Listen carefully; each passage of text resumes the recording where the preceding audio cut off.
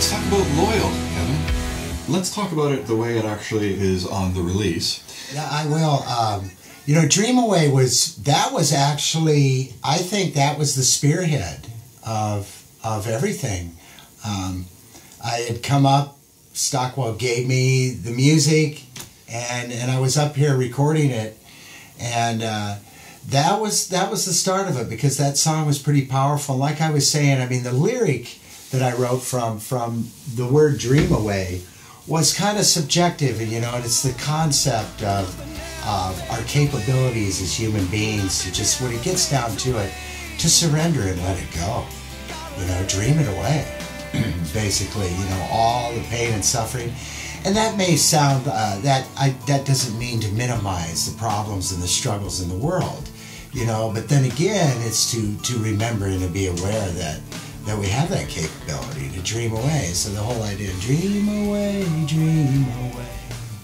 let it go, dream away. It was just a, you know, just let it go, kind of a mantra to dream away, let it go. Just kind of a cognitive state, you know. I really liked it. And everyone in the band liked the song, so it was kind of like, wow, what did Ted and Kevin do? You know? And so it laid the groundwork to, well, let's keep going with some Ted and Kevin stuff.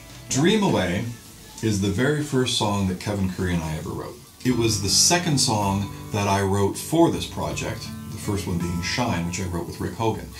But this was the first one that Kevin Currie and I, where we realized that we actually had something, that we spoke each other's unspoken language.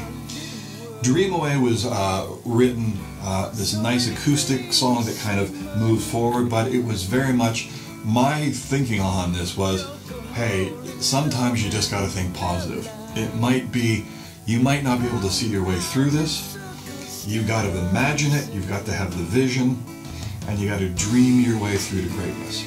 As I've mentioned, typically the way Kevin and I worked is I would write the song, and in this case I had the full demo done with drums, bass, guitars, and keyboards. I had a title and I had a story, and from my recollection of this, there was some great moments, and there was, I think, Kevin, I don't know if you feel the same, but the strongest, most exciting moment of my collaboration, of writing Loyal, of any of the songs that we did on Loyal, happened in DreamAway. The chorus initially was the backing part that you hear today. The dream away, yeah, just this nice coupling of voices between Kevin and between Steve Boyes in this beautiful thing. And that was originally going to be the chorus without anything. I looked at Kevin and I just said, it's got to have something. And at the time, both of us were smoking at the time, and so what we would typically do is we would do some takes. I have a backyard, and just beyond the camera here, there's a patio outside, so we could go outside, we could monitor and listen outside at a low volume, have a smoke, and just kind of have a break. So we would be taking breaks, and during this particular time, I went outside and I scatted this thing, no lyrics. I just scatted this thing. It's like, it's got to be this kind of thing, and this is the blah blah blah over top of it. And Kevin looked at me and said, I got it. And he goes, can we take it right now?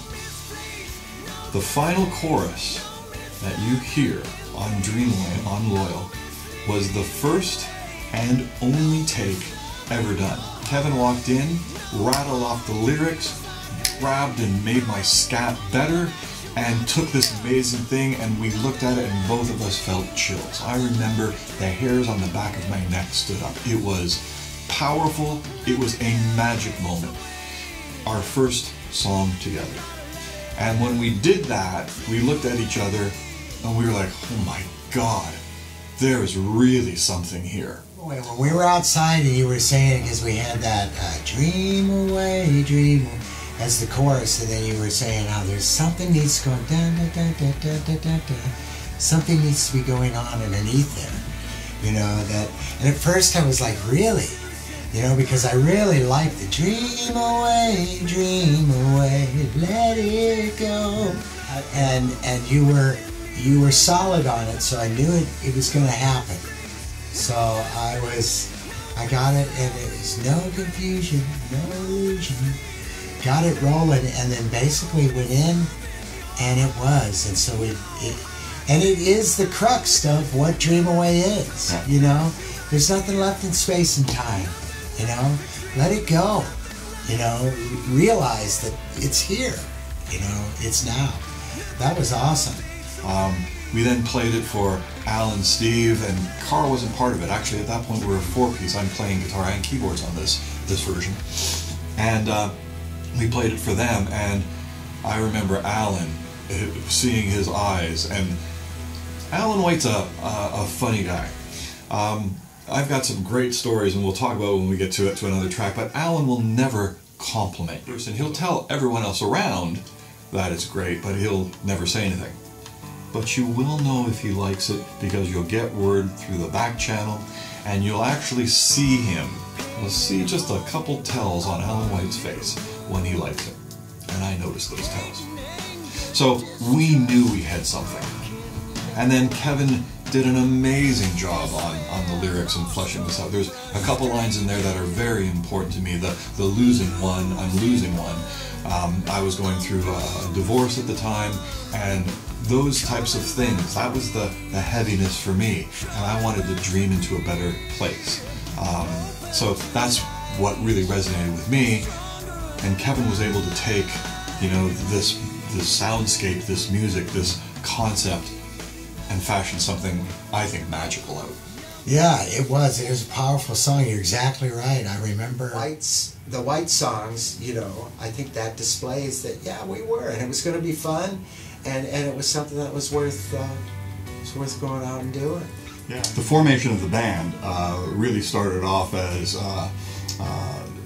Alan and I had been playing in Merkaba. Alan and I had played in Treason before. You know, Steve had been part of a number of projects, both with Treason and, of course, being a key member of Merkaba with Kevin. And kind of throwing all this stuff together, we had a number of different starts, and half of the record on Loyal, I'm playing guitar and keyboards before we brought Karl in. So White Songs, and getting ready for that show at the Premier Club, which was about a little over 1,100 seats, I think the capacity was 1,150, 1,200, something like that. And so that was really the first time that the classic version of White played together all the material. So when I listened to DreamAway, for example, Karl did a wonderful job pulling off all the guitar parts that I had put on the Loyal version, and added actually quite a bit more. The slide wah solo that he does just before the end final chorus is just brilliant. It's wonderful, magnificent, majestic. And so this was really the first time that we had actually played together and integrated. And it was a fun time for me, because I approach guitar not through the eyes of a guitar player. I do what sounds best in my head. So on Way You See Me, for example, there's a couple guitar lines here and there, some little solos that bounce in between your vocal. And I remember when Karl heard them, he said, well, that's really strange, a guitar player wouldn't do that. And I said, well, it sounds right to me. So he would play these things, and I think his interpretation of them far exceeded really what the initial idea was.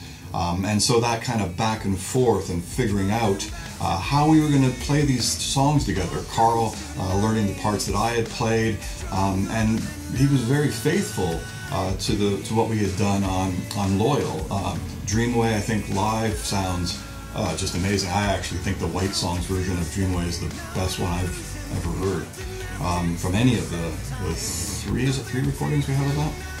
Well, yeah, and I think what you're saying there is, what I like, what I'm hearing is, at that point, yeah, that was the first time. What White Songs is that is all of the first time.